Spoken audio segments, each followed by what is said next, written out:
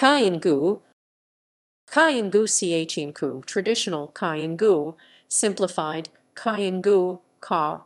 1508 unknown was a Chinese landscape painter during the Ming Dynasty 1368–1644. His date of death is unknown, but is traditionally given as around 1578. Qian was born in Changzhou in the Jiangsu province. His style name was Shubao and his sobriquet was Qingshi. Riquet was Qingshi. Riquet was Qingshi. Was Qingshi. Riquet was Qingshi. Was Qingshi. Riquet was Qingshi. Was Qingshi. Riquet was Qingshi. Was Qingshi. Riquet was Qingshi. Was Qingshi. Riquet was Qingshi. Was Qingshi. Was Qingshi. Was Qingshi. Qian's painting used a soft but firm style. Qian often used subjects found in his observations around the south of the Yangzi River.